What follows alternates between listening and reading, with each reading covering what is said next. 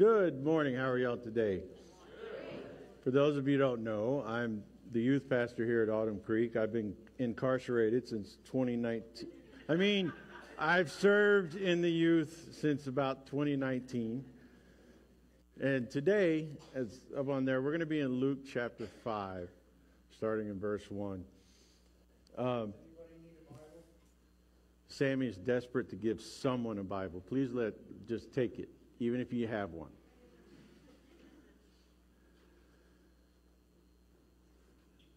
So, has anyone walking through their life just had someone make an impression upon them that just stuck? It was a lifelong impression. For me, it was a gentleman I met in high school, and of course the slides worked this morning, and then as Autumn Creek fashion, they don't work now.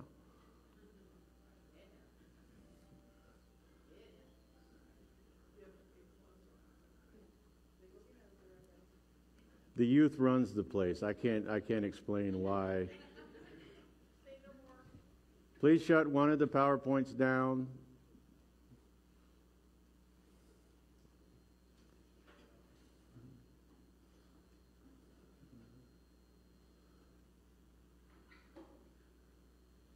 This is not making a good impression of my first time. I blame Stu for this. Somehow, this was him. So I started high school in about 92, 93, if I can remember. And my first day there, I met this guy that just was the epitome of intimidation. He just was one of the most intense people that you would ever meet, I have ever met. His name was Colonel Andrew R. Bland, Jr. He was my ROTC instructor when I was in high school. To say that he didn't have an impact on my life was beyond the pale. That's me right before we lost him. I'm a full-grown adult with children, and I'm standing next to my superhero, and I look like a child. To give you a little background about him, he was the colonel and the commander of the European forces in the 70s. He decided to retire from the Army, and he decided to take a teaching role and became an ROTC instructor. He started at Reagan High School here in Houston. He then moved on to being with the HISD command staff, which means he moved from a teaching position to an admin position. That didn't last very long before he came to my school, which was Sam Houston High School. There are thousands of kids, adults, that were impacted by this man. All he wanted to do was make you do your best. And that's who we should strive to be as Christians. Disciple makers that just want the best from the people that we're around. We'll go into Luke chapter 5 now. This is a pretty familiar story.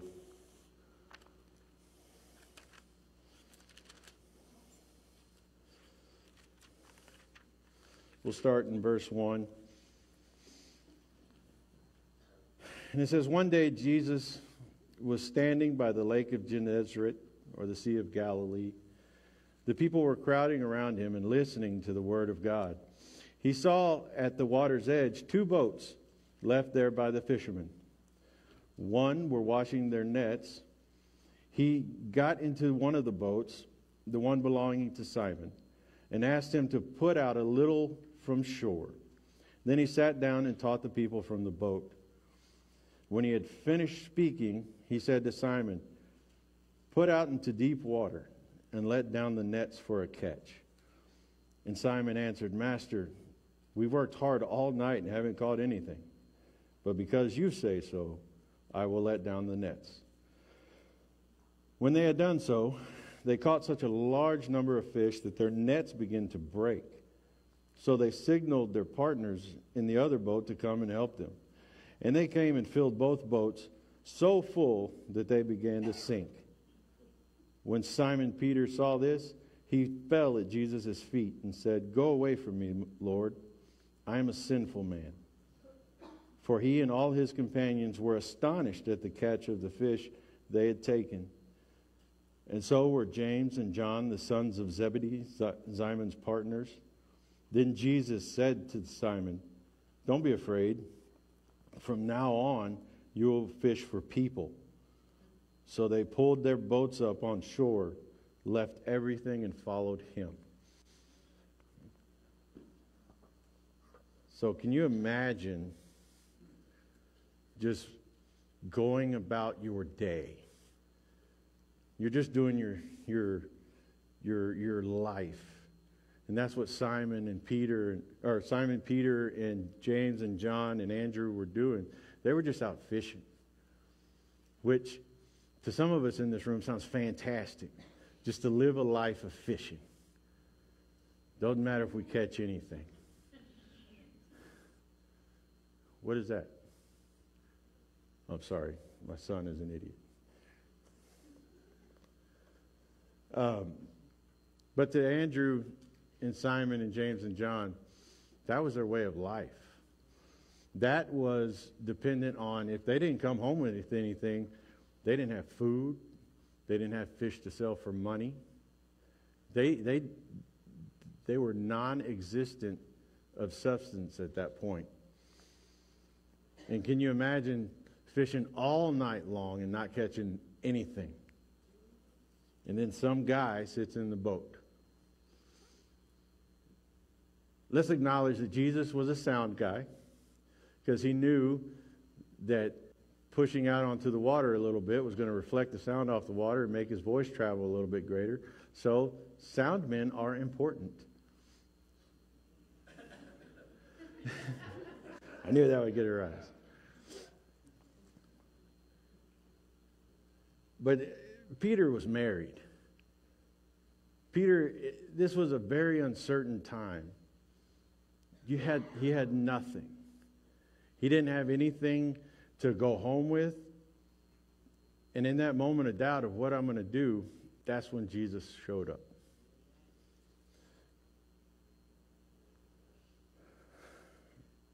A lot of times they'll say, "That's where I found Jesus." And we need to correct that. Jesus isn't lost, we are.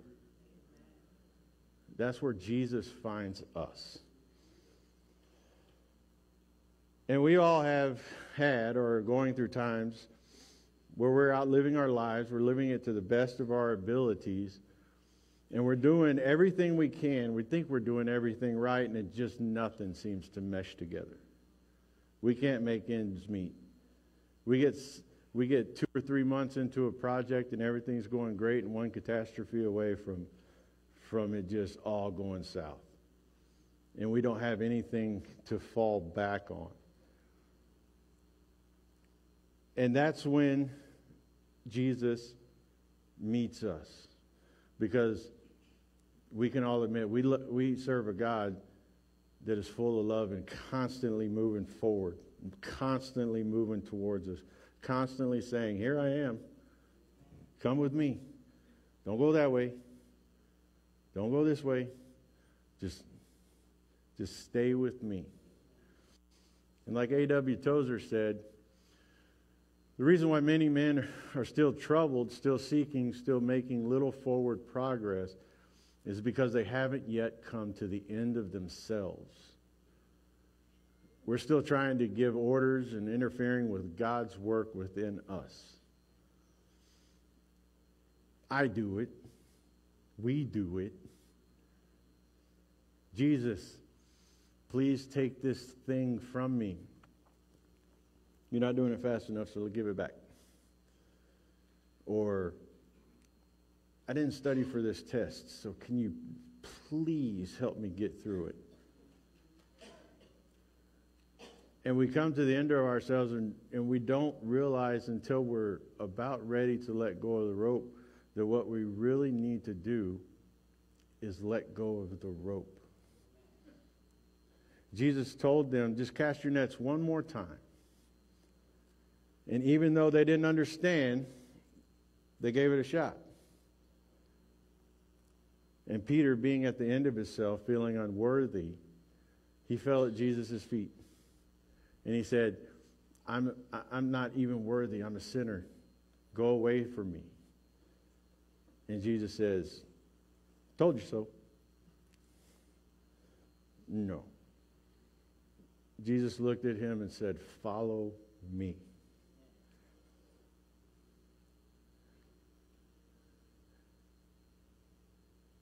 In Matthew chapter 4, verse 19, it's recorded as saying, follow me and I will make you fishers of men. And what is that for us? What is being a fisher of men? It's being a disciple.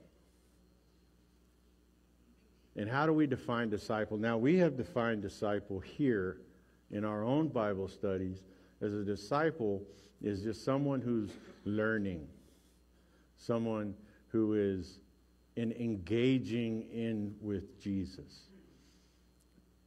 In some definitions, you'll find out disciple just means apprentice. It means being next to someone. Well, let's find out what it actually means. Let's go back to Matthew.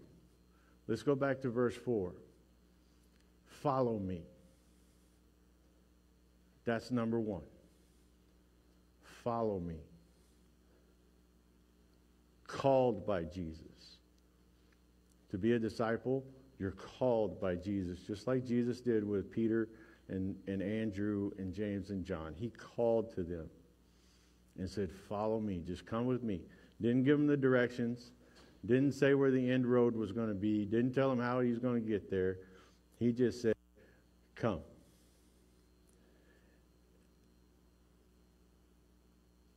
And it takes coming into relationship with Jesus. When we are following Jesus, we are building upon a relationship that is just his and mine. Your relationship with Jesus is going to be yours and his. And that's what he wants from each and every one of us. He just wants us in relationship with him. Judas walked with him for 3 years. But in the end, he still sold him out for the money. Because even though he walked, even though he answered the call, he didn't build the relationship with Jesus. The Bible says he was a devil from the start. And so you have to ask yourself, was Judas just following the crowd? Oh, these are where the guys are going? Could he have had an impactful moment that led him to Jesus? Absolutely. But he calls us, in the darkness of this world, we see his light. And he calls us out of that darkness, and we can answer and be made new. We still live in the world, but we have Jesus at our side guiding everything that we do. Come to me, all who are who labor and are heavy laden, and I will give you rest. Take my yoke upon you and learn from me, for I am gentle and lowly in heart. And you will find rest for your souls, for my yoke is easy, my burden is light. I tell the youth all the time, quit chasing a world that doesn't even want you. All you're doing is chasing a social media page. You think that's what the world wants. In all honesty, it's all designed to take you away from God. As long as you're away from God, it doesn't matter where you end up in it. And it will chew you up and it will spit you out.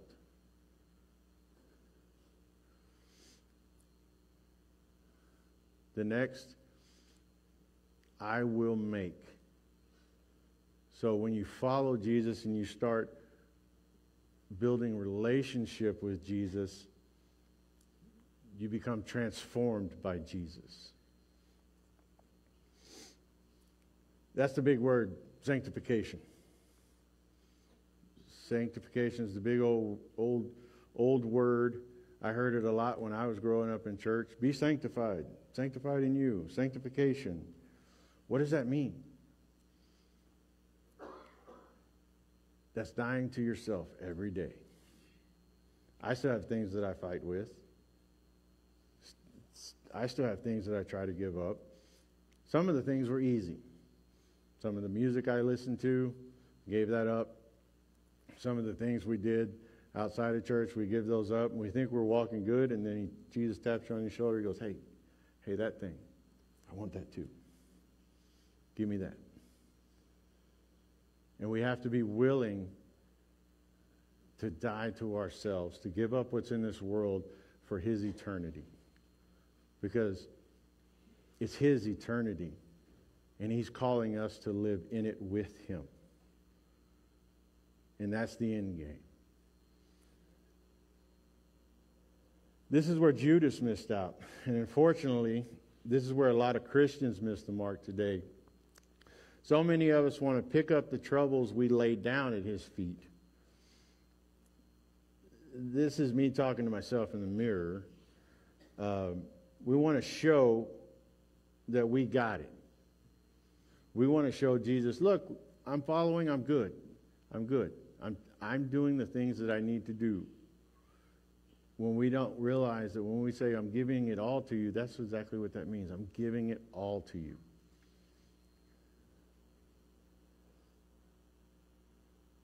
I was listening to a preacher once. His name is Matt Chandler. I say his name a lot because I say it. He once said that, and I didn't understand it at first. I kind of made me want to turn away from him for a little bit, but then I realized that he said, Jesus doesn't care what your priorities are.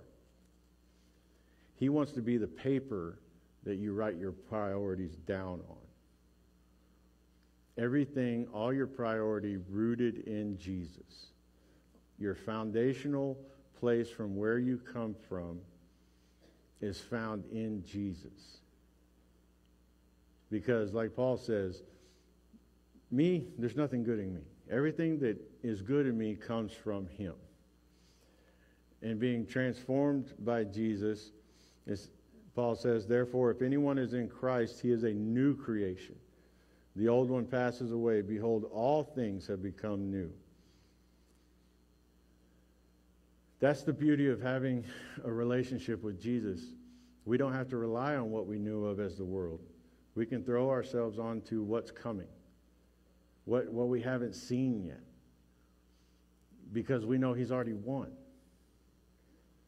It's a given game that we can spend eternity with Him if we'll just embrace the fact that we just need to get rid of ourselves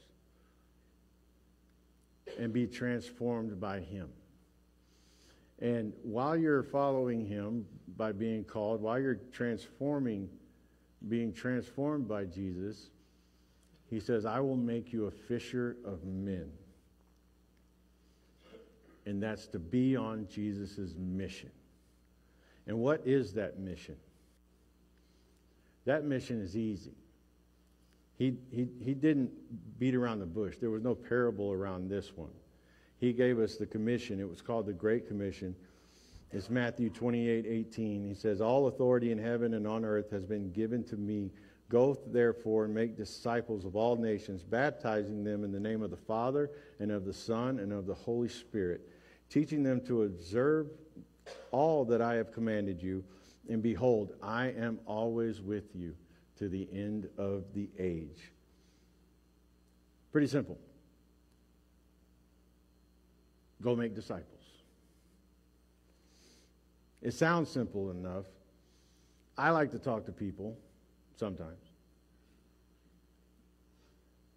I know teenagers nowadays are having a little bit of an issue coming out of their shells. But that's one thing as Christians, it's really weird to me, especially now that I've been on this discipleship shift and really pushing the youth towards it and talking to some of the deacons about it. It's really weird to me when a Christian says, I really like going to church, but I don't like people. You can't have one without the other. Because the church isn't the four walls of this building. The church is collectively each and every one of us as believers, called the priesthood of the saints. And so, is it as simple as just talking to people? Absolutely. I mean, it's good to make plans and goals. It's good to say, well, I feel like I'm going to be going this. But if you're not willing to pivot on where the Holy Spirit is guiding you, you'll eventually get back. You'll eventually come back. But how long will it take, and how much damage will you take in the meantime? I know it's hard to walk the path. Trust me. I left church. I mean, when I say I left church, I was in Helmer Street Christian or Baptist Church. It was an independent fundamentalist Baptist. I think those should be bad words. In that church, you know, the 3 unforgivable sins: drinking, swearing, and until the Passion of the Christ, watching an R-rated movie. And we judged everyone accordingly on those 3 things. And then that was Sunday, and then Monday morning I'd get up and I'd go to Helmer Street Baptist School, because the church had a private school. So I was at church all the time. And so I get out of that. In about 7th grade, we move out of state. I enter my journey into non-private school, public school, and I didn't come back until my 40th birthday. That was a long road to hoe of trying to do things on my own. If I would have just let him have it, laid it all down, I can only imagine where I would be. I mean, where my road got me today is, I don't hear her, so she must be asleep, but my granddaughter's in the audience. All my kids are here. I've been able to baptize my kids in that baptistry. I've been able to baptize my brother-in-law in that baptistry. I stood next to my brother-in-law when he baptized my niece. I don't know what other gifts he can give me to let me know that he's standing right next to me as I walk through this world. And so it sounds simple enough that we go out and we make disciples. What does that mean? What do we do? What is making disciples? It's building relationships intentionally with each other, with those that are around you. Let me ask, what's easier? The guy you've been working on, you're trying to profess the gospel to him, and he's not hearing it, and you're just beating him about the head with the gospel, and you need the gospel. And what's easier, to say, hey, you want to come to a Bible study, or hey, let me buy you a cup of coffee? And let that conversation build a relationship where now he's opened up to the gospel. Because where does he see the gospel the most? If we're right, he should see it in us, in you. And Paul says, if you don't know how to do it, just imitate me. Imitate me as I imitate Jesus.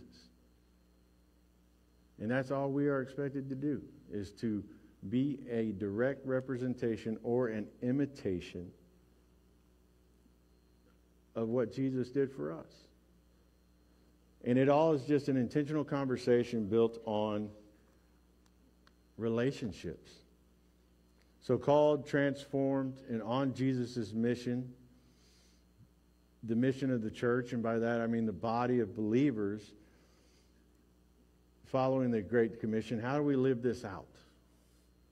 How do we live out making disciples? First, we follow. To be a disciple, to make disciples, you have to be a disciple. The Met has a really good really good moniker, and I want to steal it. Is that okay? We can steal it? It says, be one, make one. I love that. I love that sentiment. It's real short, sweet, to the point, and it means exactly what it says. Be a disciple, make a disciple. Follow the Great Commission. Be the church in Acts that didn't, we don't have a building to go to. What are we going to do? Our sound isn't working. What are we going to say? None of us know how to read. What are we going to do? No, that's how the church was built. It was built in each other's homes. It was built in small groups that would cluster together on a foundation of the death, burial, and resurrection of Jesus Christ. And from that, it exploded to what it is today. So to follow, to make disciples, first you must have to be a disciple, a follower of Jesus, transformed or being transformed by Jesus on his mission, which is to make disciples. And how do we do that? The second part, we engage. When the welcome music comes in, are you looking to finish the conversation that you had out in the hallway, or are you looking for the new people to welcome them to this congregation? Honestly, that's a question that I actually have. I never get out of the drum set, and thank you, Miss Faye, for always coming up and giving me a hug. I can't get a cup of coffee unless I hug her. I was not warned of the hug tariff that plagues the coffee. I feel the contract was not negotiated properly.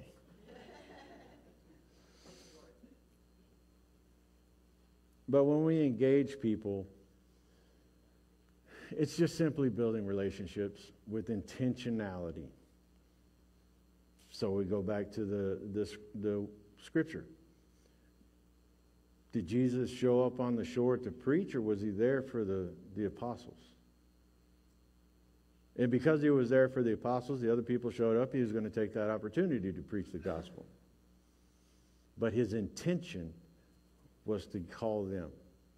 When he met the woman at the well, he had several different routes he could have taken to get from where he was going to Jerusalem. He said, I have to go to that well. Intentionality. When he called Matthew, follow me.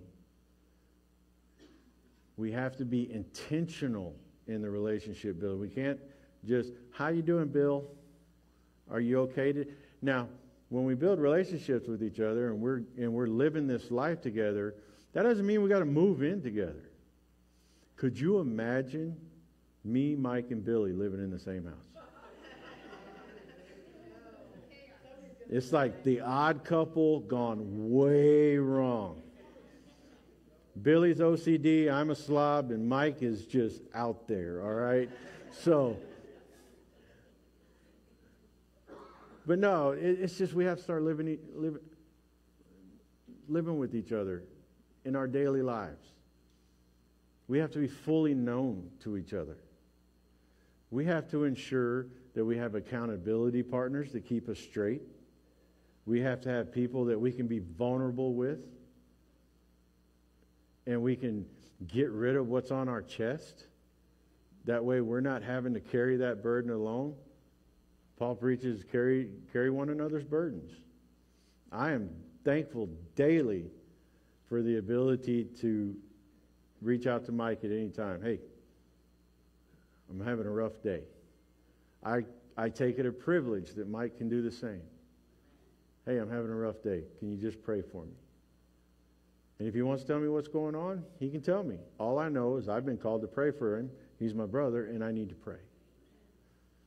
And I would hope that you have partners and you have people in your lives that you could do that with too, because it keeps you out of trouble, because he's my meme checker. Can I post this on Facebook? Nah, I probably wouldn't do that, bro. That's not going to be a good thing. And they're funny, but they're not appropriate. You need that accountability. It keeps you out of trouble. And you have to be open to it. You have to be vulnerable to it. I mean, the Ten Commandments are completely built on relationship. You have, thou shalt not have any other gods before me. That's our relationship with Him. Remember the Sabbath. That's to maintain our relationship with Him. Don't give false witness about your neighbor. That breaks relationship with each other. The first half is relational with God. The latter half of the Ten Commandments are relational with each other and God. And so we want to change the church. We want to become relevant in the community and a beacon of hope to them. We want to change the world. First, we got to change ourselves. To be disciple makers, we must get back to being disciples ourselves. Building intentional relationships with each other. Not just thinking Sunday. Sunday should be second on our mind. We've had this conversation and it was very uncomfortable. Everything that we do as a praise team is gearing up for the 30 minutes we play up here. Folks, we should have a Sunday second mentality. As the church, we should be gearing you for every day. We should be gearing you for the relationship building to carry your ministries to where you work, to where you live, to your neighborhoods. And Sunday morning should be a celebration and a time of encouragement for all those things that are going on in your lives, in your own small groups, your own home churches, your own ability to have people in your lives that we do not.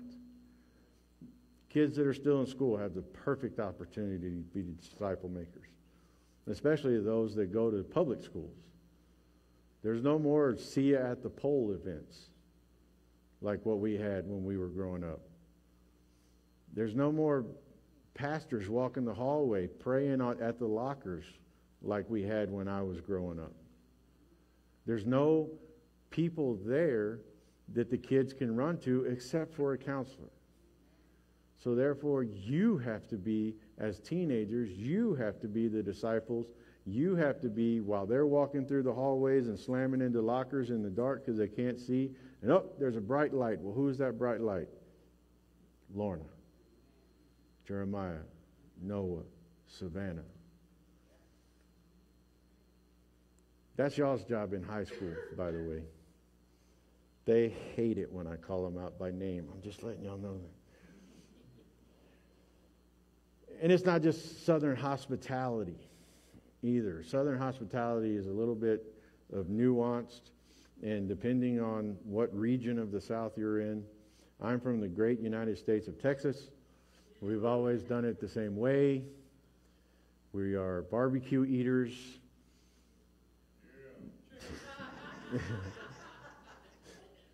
I broke the sound. We broke the barriers. We didn't have a traditional Thanksgiving. We actually had Cajun Thanksgiving this year, which was hard on a lot of people.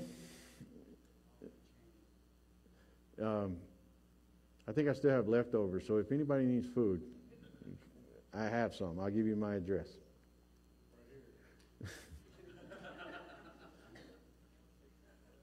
We should enter Chris in some food challenges. I bet you he'd win. But we got to intentionally engage each other, engage the people in our lives. We have to engage them first in the truth of the gospel. What Jesus did for you, what Jesus did for me, why there is a God that loves his creation so much that he would step off the throne of judgment onto the throne of grace and step down and become God in the flesh for us so that we could spend the rest of eternity with him. If that's not intentionality, I don't know what is. And to pay the price for that, he sent his son to the cross to take on our sin. He took that burden for the entirety of the world, past, present, and future, so that we might come to him. And when we give them the truth in love, we start building an accountability with each other, being open and honest and vulnerable and able to take each other at our word. We start showing attributes of all the attributes of the Holy Spirit. We show love. Right now we got to answer the question, love for whom? Someone that's showing the measures of the Holy Spirit is always peaceful. We're trying to make peace between who at this point? Kindness. Joy. Joy, that's one thing. Don't confuse happiness with joy. This is a modern church thing of God just wants you happy. God doesn't care if you're happy. God wants you to have joy through the salvation of the blood of Jesus Christ. Amen. Happiness is a fleeting emotion. I ate a whole bunch of food. I was very happy. The food didn't set well, emotion gone. But the time I got to sit out at the barbecue pit with my brother-in-law,